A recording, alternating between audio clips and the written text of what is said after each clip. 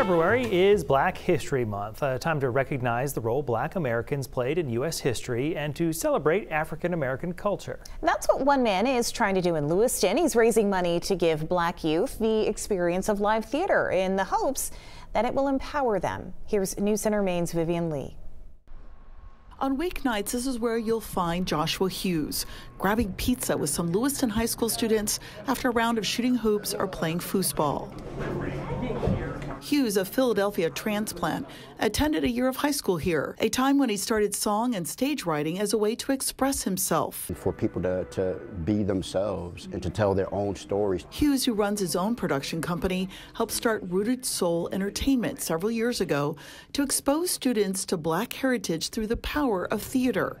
Right now, he works with about 24 students ranging from 8 to 16 years old.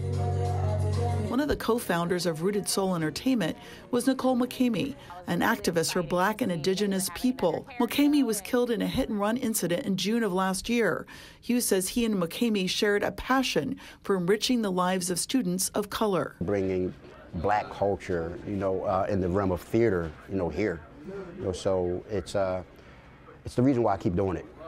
Because it shows me that, it's severely lacking, and if I can help fill that need, then that's what I want to do.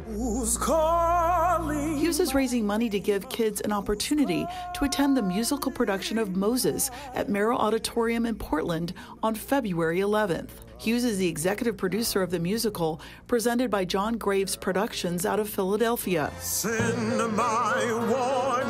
The production portrays a new twist on a familiar biblical story as part of its annual Black History Month event.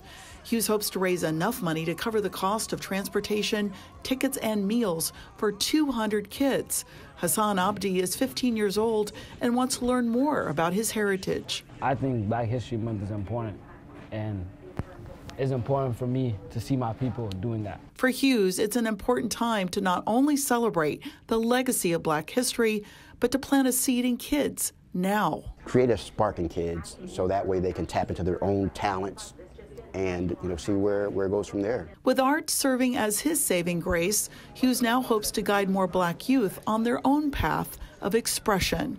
In Lewiston, Vivian Lee, News Center, Maine. If you'd like more information about how to help, just head to our website or our News Center Maine app.